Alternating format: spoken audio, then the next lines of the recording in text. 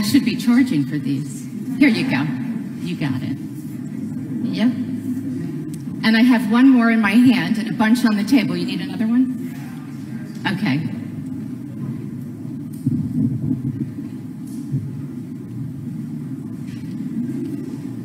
There you go. You're welcome.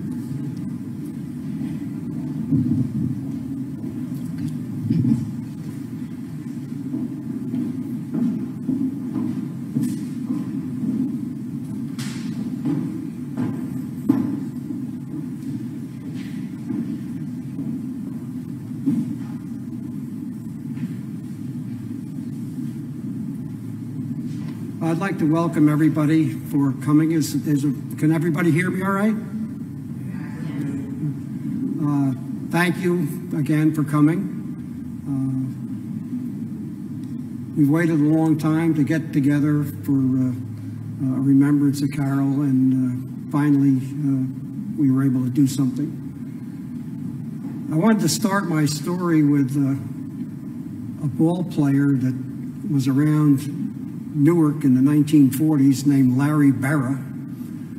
Larry went off in the Navy in World War II, and when he came back, he changed his name to Yogi. And he became a famous philosopher. And one of the lessons he taught us, if you come to a fork in the road, take it. And I just wanted to describe several forks in our road where I think Carol had major input and turned out to be the best decision. It first started, I first met Carol in the spring of 1953 when she was attending college outside of Boston. And we dated a couple of times, but then by the spring of 1954, she was dating one of my fraternity brothers named Jim. And Jim and Carol fixed me up with Carol's roommate who was named Judy. Judy happened to have a brother named Jay and a sister named Jill, but that's another story. Anyway, it got towards the summer, and being budding young engineers, Jim and I sat down. We said, look, Carol lives in New Jersey about 20 miles away from where I live, and Judy lived in a suburb of Boston, and Jim was staying in Boston over the summer, rather. And we said, why don't we just switch? And so the next double date, I ushered Carol into the back seat, and Jim put Judy in the front seat. And to our surprise, the girls seemed to like this idea. And a year later, Jim married Judy, and 2 years later, I married Carol. So it really worked out for the best. The spring of '56, when I was looking for a job, I had an offer from Lindy Air Products in Tonawanda, New York, which I liked because it was a research project. It was kind of the same thing that I had done on my bachelor's thesis. I also had an offer from Esso Research and Engineering in Elizabeth, New Jersey. So I asked Carol, where would you like to live, Elizabeth, New Jersey, or Tonawanda, New York? Without any hesitation, she said, Elizabeth, New Jersey.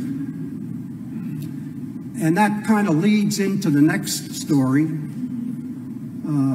We're off on our honeymoon, and the first night we were there, the maitre d' at the hotel asked us whether we would rather sit at a table for two or a table for six, two other couples. And I was about to say a table for two because I was kind of the shy one in our couple. And Carol, before I could even speak, said, we'll sit with two other couples. Well, it turned out that one of these two couples was Bob and Joanne Grote, who happened to be from Elizabeth, New Jersey. And we ended up becoming friends with Bob and Joanne Grote for the rest of our lives. And I believe we ended up meeting a lot of Bob and Joanne's friends around Elizabeth, who also have ended up being friends of ours for life. Several of whom I believe are here today, Bob and Nancy Kenny. And anyway, it always amazed me how a simple decision of, do you want to sit at a table for yourself or a table with two other couples, can have such a long-term impact on the rest of your life. Final point, when I was transferred from Baton Rouge back to the New York area, we were looking for houses, and I had picked out a very nice house in Basking Ridge. And Carol said, you know, I really want to go back to Berkeley Heights. We have friends there, we have the Bridewells that we've known, and I'd much rather go back, and Judy had started school in Berkeley Heights. So we ended up picking a house on Wentworth Drive in Berkeley Heights at the very low point on the road and downhill from there. So it wasn't an ideal location, but it turned out that it was an ideal location because we met also some very good friends for life, the Farrells, the Peskins, several people that aren't here, the Dorfs and the Radcliffes, Liebers. Anyway, it was another decision where it impacted the rest of our life and in a favorable way. I got married, or we got married, right after I graduated from college. So I ended up living for 64 years and never lived a single day as a bachelor. And now I'm living as a bachelor, and it's not easy and it's not fun, and I really miss her.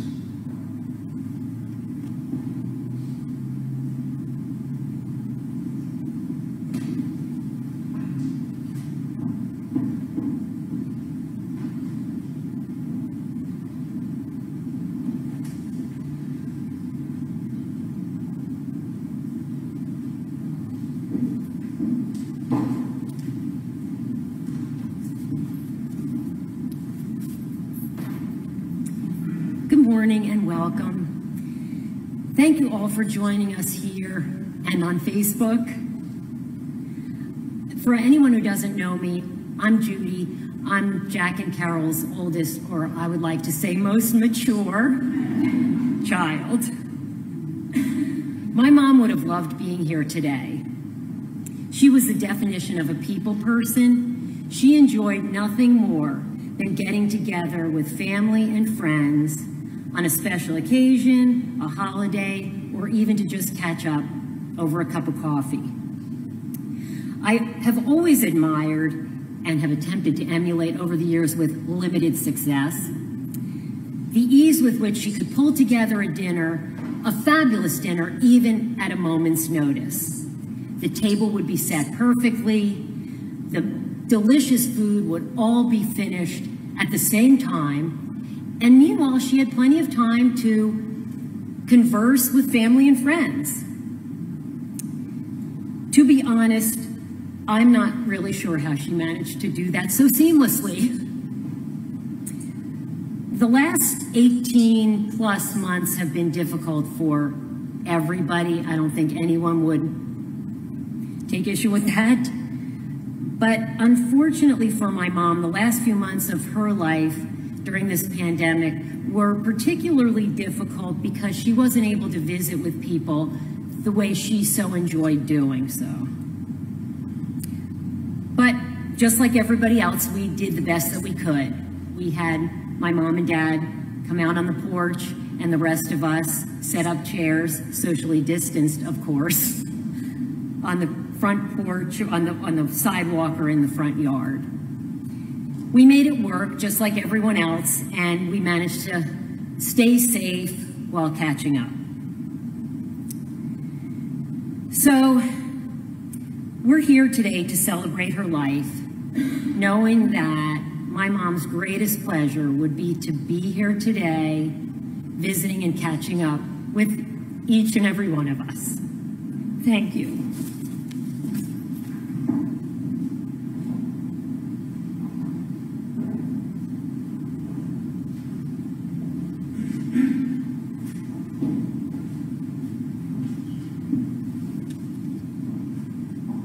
So I'm Jay, the next in line. Jill will finish up. That's the way the order of these things go. I understand, kind of oldest to youngest. When I was thinking about the comments I'd make today, I was trying to think about what was the most impactful things that my mother had on me as a son, and what came to my mind, and I'm probably not the first son to say this in an occasion like this, but I think she defined family for me.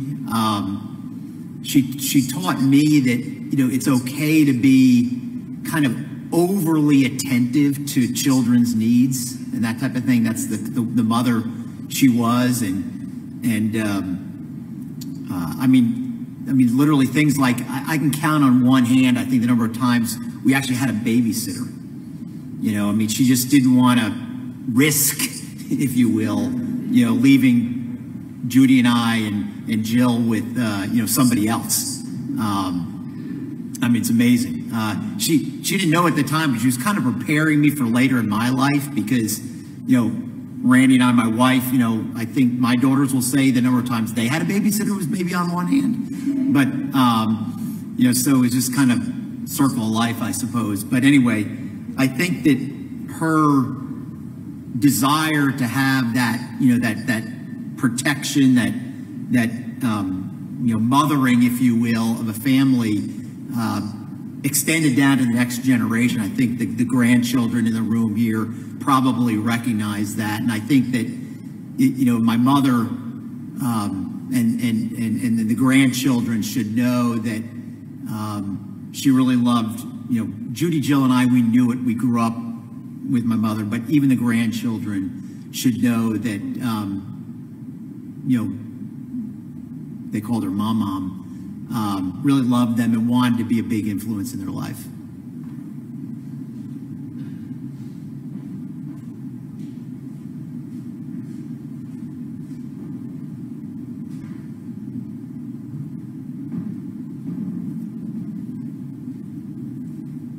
Like Jay said, I'm the youngest, I'm Jill, and I'm also the shortest, so hopefully. One of the things I think I got from my mom, actually, not my father, was my stature. But thank you all for coming out to celebrate, and I know that those of you who know her so well, getting together, and like Judy said, being together was absolutely her pleasure, her joy in life was having people together.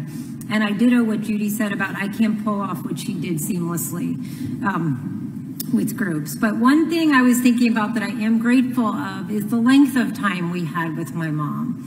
And that she got to see all of her grandchildren largely grow up, and all but one of them graduated high school. She got to see that happen. So I think and I think they got to know her really well, which is very important and not something everyone gets to do. And one of the things I was thinking when I thought, it was just recently at work one day, someone said something about me being a very independent person. When I was thinking about my mom, I thought about, because I was the youngest, some of the things I got to do when my dad lived in Egypt was she and I got to travel extensively all over the world, just the two of us. We would arrive pre-cell phone, pre-being able to just look up something, not knowing the language, and she and I got through some pretty crazy airports and pretty crazy places because she was so independent. She would meet me there, we would go independent, and I thought the other week at work when someone said that, I was like, I wonder where I got that from. I absolutely know where I got it from. She taught me so much, and that time I got to spend with her alone really was something that now I treasure even more. That I did get so much time with her and learn things from her. And like Jay said, family was absolutely the most important thing to her. And I think that everyone knows that, and we all really benefit from that.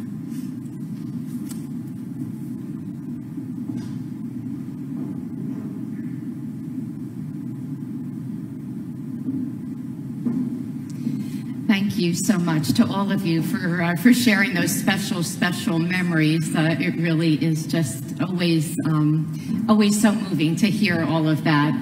Before our service begins, let us prepare now with our prelude.